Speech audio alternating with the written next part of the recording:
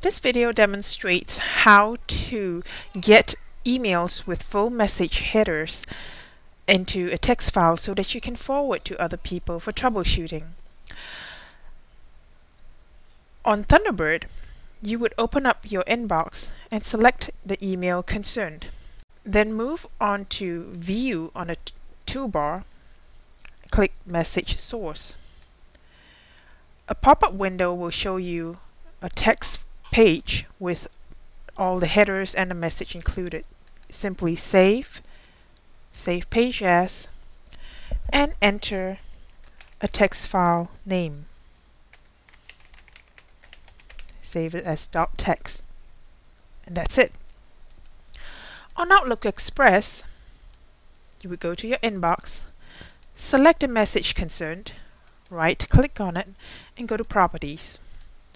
And on this window, click on Details. What you see are the message headers.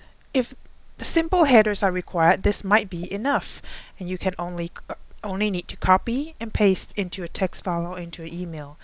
Sometimes it may be helpful to include the whole message as well. For that, hit Message Source and Control A to select all, then copy and paste it into Notepad